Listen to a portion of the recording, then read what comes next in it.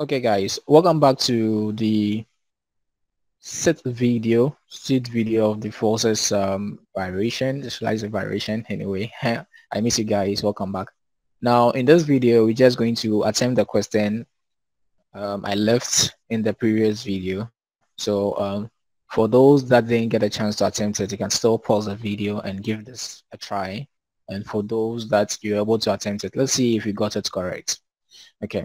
And if this is your very first time viewing the channel, please just press on the subscribe button, just subscribe to the channel and press on the notification bell as well, so that when I send or post new videos, you receive notifications, so that you'll be part of the first few people to get access to the video and within the first few minutes after it has been posted. I think I'm talking too much. Let's just do this question. Let's just do this. So in this question, this says that, again, there's a past question. Three coplanar forces of magnitude 8 newtons, 12 newtons, and 2 newtons act at a point. The resultant of the forces has magnitude r newtons.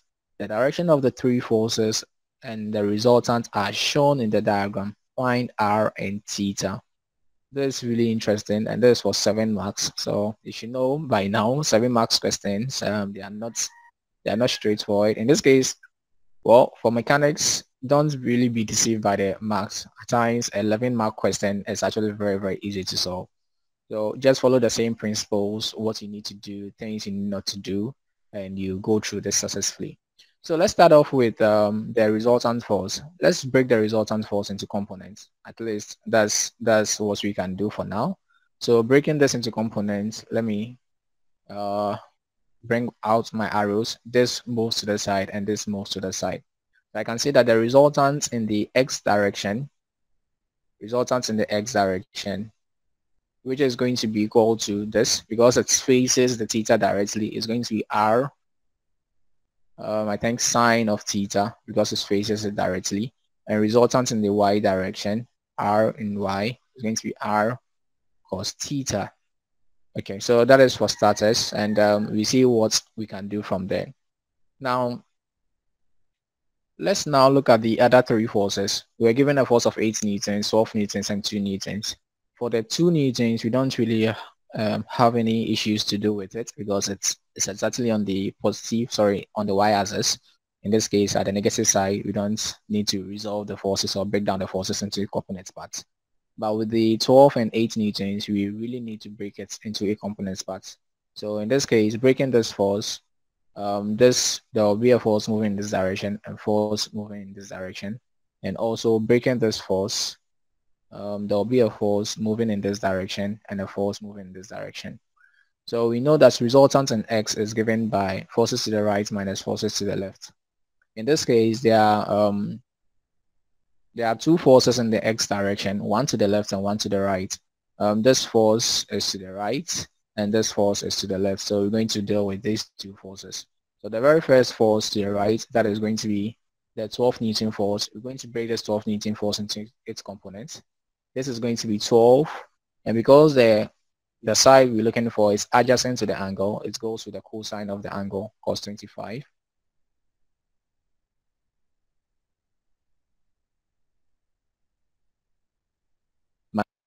And this gives us 2.997. So 2.997. Good. So that is the resultant in the x direction. Now let's work out the resultants in the y direction. Okay, again, the y direction, in this case, there are three forces in the y direction. We've got this force, and this force. So we've got two forces to the top and one force to the bottom. So these are the two forces to the top, and this is the only force to the bottom. So looking at that one, I can say that the forces to the top, in this case, the 12 Newton force, the component of the 12 Newton force, that is vertical. Since it's directly facing the angle, it goes with the sine. So this becomes 12 sine 25 plus, there is another force to the top, that is the 8 Newton force, 8 sine 10 degrees, and we subtract the forces to the bottom, in this case 2 Newton force. Good. So we call on the calculator again, This gives us 12 sine 25 plus 8 sine 10 minus 2. And this gives us a total of 4.461. So this is 4.461 newtons. Let's just confirm that. Yes, it's 4.461. That is to 3 decimal places. Now remember we got resultant in x to be r sine theta and resultant in y to be r cos theta. So let me just go ahead and name this one equation 1 and equation 2, and equation 3 doesn't really matter. I think naming it is going to even make it more complex, so let's just go with the flow. Now we said that r sine theta is equal to resultant in x, and remember we got resultant in x also to be equal to 997. So I can say that r sine theta is equal to 2.997. So I won't be wrong to do the substitution. Similarly, r cos theta is equal to 4.461. Now the task is to find r and theta. So let me say that again. Let me call this one an equation 5 and equation 6. If you don't mind, you can name any. You can give any name to these equations so far as you solve and you get the same answer. Now there are different ways of solving, but the easiest way of solving is to identify that tan theta is equal to sine theta over cos theta. So if you're able to establish this fact or you realize this fact, it becomes very easy. Some students will go ahead to make out the subject and sub the results you get into the other equation. That is going to be a very, very lengthy process, but you can work it out that way. You still get the same answer. In this case, I know that tan theta is equal to sine theta over cos theta. So I can say that equation 5, divide equation 5 by equation 6. Doing the division, r will cancel out r. So r and r goes away. And sine theta over cos theta gives me tan theta. So tan theta is equal to now 2.997 divided by 4.461. From there, I should be able to find theta with ease. So in this case, theta is going to be equal to the arctan of, so tan inverse of 2.997 over 4.461. This implies that theta is going to be equal to, let's call on the calculator. So this is going to be tan inverse of 2.997 divided by 4.461. Okay, so that is 33.9 to 1 decimal place. So there's 33.9 degrees to 1 decimal place.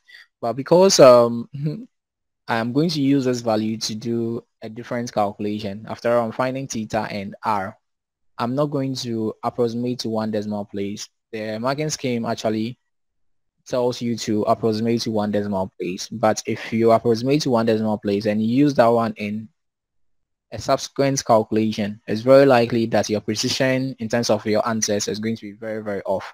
So even though I'll leave my answer as this, but when I'm going to use theta in my or in a different calculation, I'm not going to use the 33.9. Instead, I'll use about 3 to 4 decimal place to make my answer more accurate. Okay, so let me just write the full thing over there. So there's 33.894 to 4 decimal place, 3 decimal place, sorry. So this is 33.894. Let's make it 4 decimal place, 41. So from this equation 1 or equation 2, I can now find my r. So let's say from equation 5. So from equation 5, which we know that this is r sine theta is equal to 2.997. I can say that r is equal to 2.997 divided by sine theta. But theta is equal to, so this gives me 2.997 divided by sine of 33.8941. So R in this case is going to give me, let me call on the calculator. Again, I will use the exact value. So the answer we got was 33.894. So this becomes 2.997 divided by sine of the answer we got. So that I use the exact value.